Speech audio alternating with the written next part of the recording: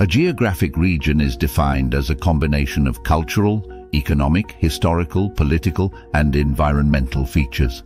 Geographers create world regional maps to help visualize the differences between countries.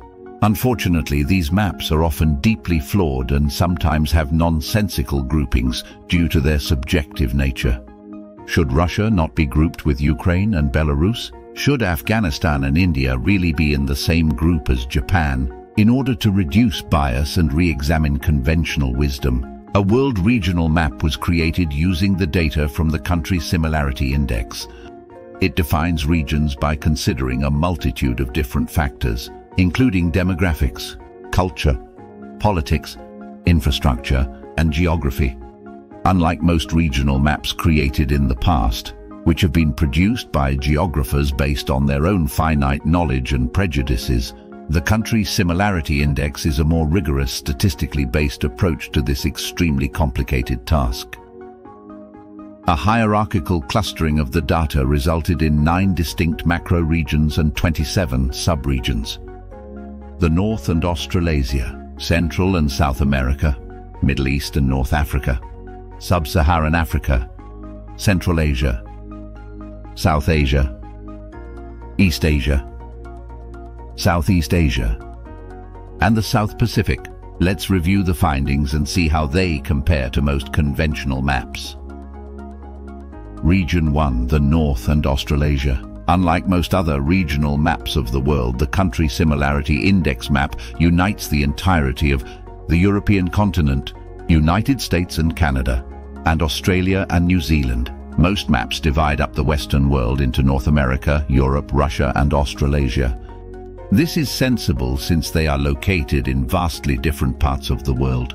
However, the Country Similarity Index recognizes that despite their geographic distances, on a global scale, the majority of their traits are quite similar to their European roots. In these countries, most people have Caucasian ancestry. The majority natively speak Indo-European languages and use the Latin alphabet. They are also mostly Christian, although many are not particularly religious anymore. Even their typical diet consists of wheat and potato-based starches, unlike other areas of the world. Furthermore, countries in this region have more developed infrastructure than average. They also tend to have well-educated but aging populations. On a global scale, the differences between European countries are actually quite small in comparison to other areas of the world. Since many textbooks are written by Western academia, the differences between European countries seem to be exaggerated, while the differences between other parts of the world are often oversimplified and underappreciated. Region 2, Central and South America. Like most other regional maps of the world, the Country Similarity Index defines Central and South America as a distinct region. Although there are some maps that break up Central America and South America into 2 different regions. However, the index indicates that a better break might be between the Latin American countries and the countries that were colonized by Great Britain and the Netherlands around the Caribbean Sea.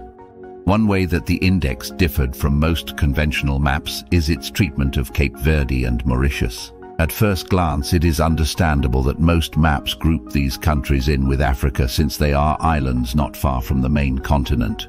However, other than their location, the defining characteristics of Cape Verde and Mauritius are closer to those of Caribbean islands than sub-Saharan African countries. This is because Europeans brought slaves and indentured servants to these lands. As a result, their people speak Creole languages based on their colonizers' respective native languages. Furthermore, the economic situation and infrastructure on these islands is much better than in most sub-Saharan African countries. What is fascinating about Mauritius is that Trinidad and Tobago turned out to be its most similar country, according to the index. This despite being over 13,000 kilometers away. Both these countries used to be British colonies. A large portion of their population is made up of the descendants of enslaved Africans, as well as indentured servants from India. Region 3, Middle East and North Africa. Most conventional maps combine the Middle East with North African countries. However, there is some question over whether Sudan and Mauritania should be included as part of this region. A few maps show Sudan and Mauritania as part of North Africa as well. The data shows the Sahel is a sub-region with traits of both the Middle East and Sub-Saharan Africa. So it might be better to group all of the countries in the Sahel region as a unique transitional zone between these two regions. Their people have more phenotypic traits of the Sub-Saharan African population than the Middle Eastern population. In addition, Sudan and Mauritania are significantly less wealthy than most countries in the Middle East, and their infrastructure is not well developed, so they more closely align with Sub-Saharan Africa. However, most people in Sudan and Mauritania are Muslim. They also natively speak varieties of Arabic, so they share many traits with most Middle Eastern countries. Region 4, Sub-Saharan Africa. Sub-Saharan Africa is a relatively well-defined region. Almost all maps separate Sub-Saharan Africa from North Africa since they have significant demographic and cultural differences. However, unlike most conventional maps, one country that the index grouped with Sub-Saharan Africa is Haiti. Although it is located in the Caribbean Sea, it has many characteristics in common with Sub-Saharan African countries. It was colonized by France, and the majority of its people have African ancestry. It also has extremely poor infrastructure and a disproportionately young population. On the other hand, its people natively speak French Creole, not languages belonging to the Niger-Congo family of languages like most African countries. Its population is also mostly Catholic, like most Latin American countries, so it could be grouped with the Central and South American region as well. Region 5, South Asia. South Asia is a region that appears in almost all conventional regional maps. India, Nepal, Bhutan, Bangladesh, and Sri Lanka are always included in it. However, the Country Similarity Index places Pakistan as a mixed region between South Asia and the Middle East. It has traits of both regions. Like other Middle Eastern countries, Pakistan is mostly desert. Because of its climate, unlike other South Asian countries, its predominant crop is wheat, not rice. Urdu uses the Nastaliq script, not an Indic script like in all other South Asian countries. Since Pakistan is a predominantly Muslim country, it has extremely conservative laws. Alcohol and same-sex relations are prohibited for Muslims there. Region 6, Central Asia. Few conventional maps define Central Asia as its own unique region. Some geographers group this region in with Russia, while others group it in with the Middle East. However, the data from the Country Similarity Index supports treating Central Asia as its own unique region. It is a transitional zone between Europe and the Middle East. Although the region is predominantly Muslim, Central Asia is more secular than the Middle East due to the history of their governments being influenced by Russia and Europe. Not only is there debate to whether it should even be its own region or not, the countries that make it up are not always consistent. Most of the time, Mongolia, Turkey, and Azerbaijan are not included as part of Central Asia. Turkey is an especially difficult country to put into a specific region. It is at the intersection of Central Asia, Europe, and the Middle East. Most often, geographers group it in with the Middle East. However, the data supports Turkey being classified as a Central Asian or even a European country more than a Middle Eastern one. Perhaps before Ataturk's reforms, Turkey did make more sense to be grouped with the Middle East. However, Turkey has many differences that distinguish it from most Middle Eastern countries. Turkish is now written in the Latin alphabet, and its language is highly related to the other Turkic languages spoken in Central Asia. Furthermore, its legal system uses civil law, not Sharia law. The sale of alcohol is not restricted and polygamy is criminalized. In addition, abortion is also not as restricted in Turkey. From a geography standpoint, Turkey's climate is not as hot and dry as many Middle Eastern countries as well. Region 7, East Asia. East Asia is one region that is relatively well defined, although some maps lump Southeast Asia in with it. Conventional maps always include China, Taiwan, Japan, Mongolia, North Korea, and South Korea as part of East Asia. However, the data from the index suggests that including Mongolia is a big mistake, since it has more traits in common with Central Asia. The Mongolian language and the Turkic languages of Central Asia share some similarities. Furthermore, Mongolia currently uses the Cyrillic script, like many countries in Central Asia.